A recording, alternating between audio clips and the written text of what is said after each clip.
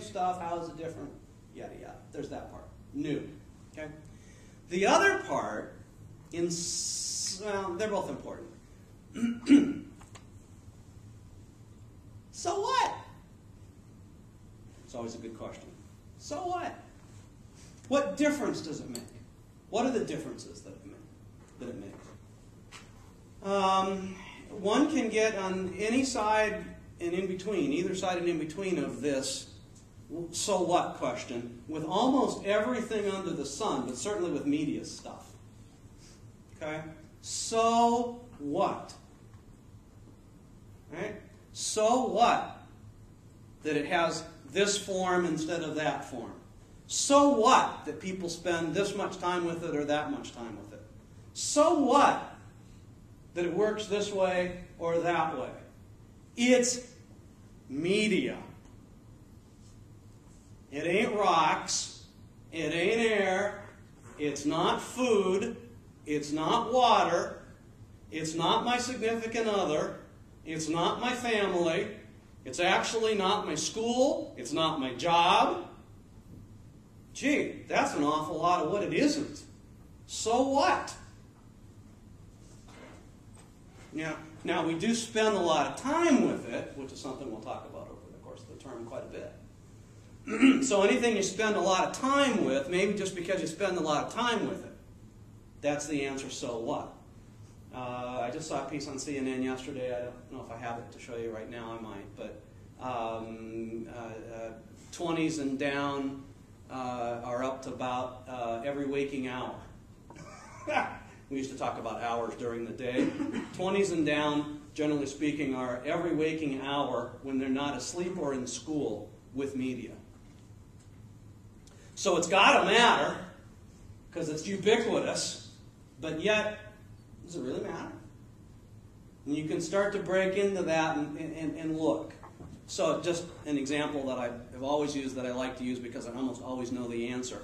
Every once in a while, you people turn on a radio. I know it's getting to be kind of old media, but nevertheless, you turn on a radio and you hear a song, and you hear an advertisement, and you hear a public service announcement, and you hear another couple of songs and some scores and some sports and whatever. When's the last time you heard something on the radio that you immediately stopped and did something about?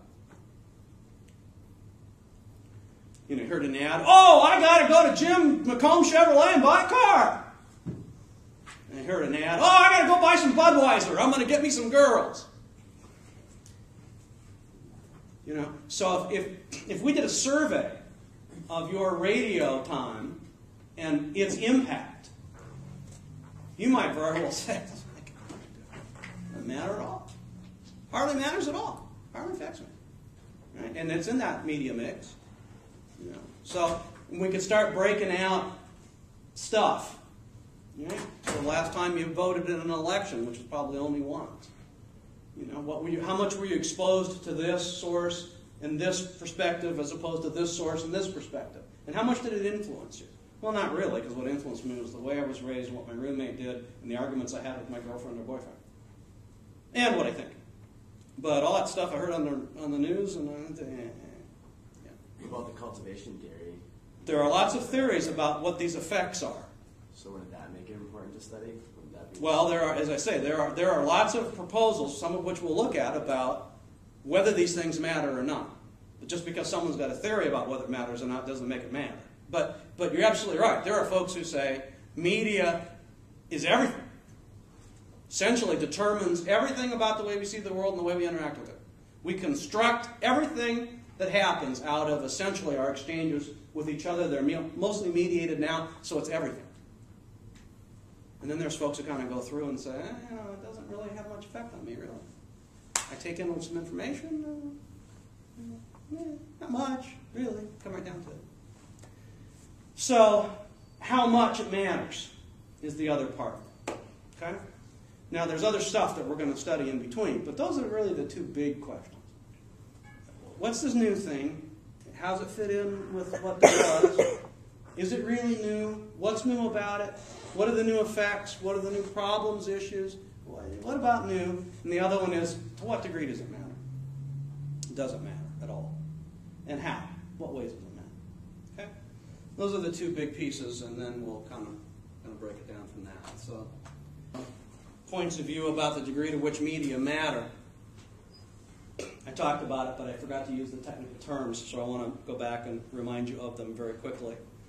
This is kind of a continuum, a line, plus, minus, and in the middle. On the left, we have a point of view that's known as media determinism, which essentially says dominant media influence and change everything. We are who we are because of what the media makes us.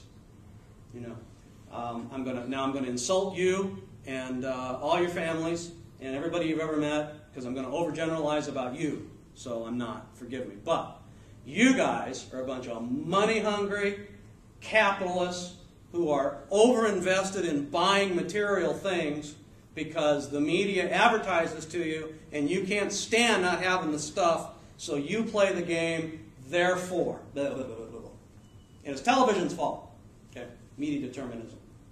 The TV guys, of course, say what in response to that? What do the TV industry guys say when they hear that? They say, public dictates what they present to us. Yeah, we're only giving them what they want. We're not forcing any. Nobody forces these people to turn that thing on and switch it to channel 7 at 8 o'clock at night, and keep coming back and back and back to whatever it is, ER or Friends or House or whatever it is.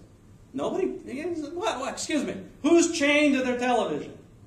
Who's got a little implant that it automatically goes on at 6 o'clock at night and forces people to do that? And on top of that, yeah, they see the ad, but nobody drags their what out to the store, makes their hand go up and buy that object that they supposedly don't need with money they don't have.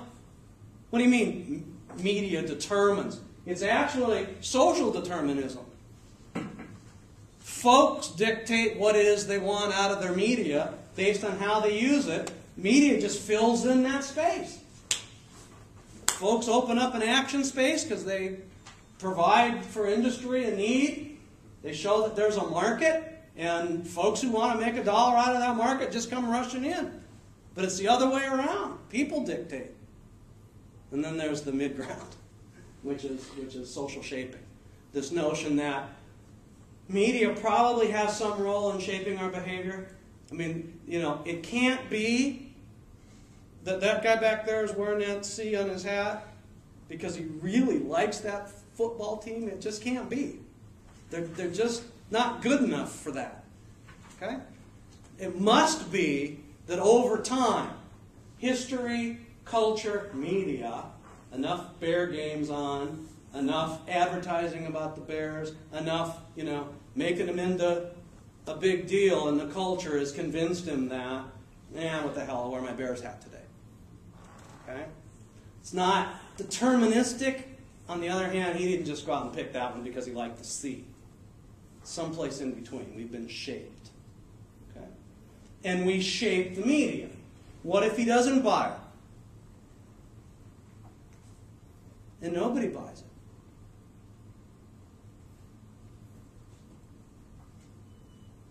And nobody buys a ticket. And nobody watches them. And nobody goes. Eventually they pack up and they move to Baltimore in the middle of the night when no one's watching. Oh wait, that was Baltimore to Indianapolis. I'm sorry. But you get the point. We shape the media. Right? If when what's-his-name goes off American Idol or whatever the heck that program is, when he leaves, and what's-her-name comes on, no one watches, eventually that program starts to change or disappears. Okay? So it's in both directions. But the point of that is you can find examples. They're very clear in which media determinism looks like it's absolutely the answer for everything. There are lots of instances in which you can say, look, honestly, if you look at the way this works, it's the medium doing it. It's the media doing it. And then there's some that you can go the other direction and say, no, it's the people. It's the culture. And every place in between.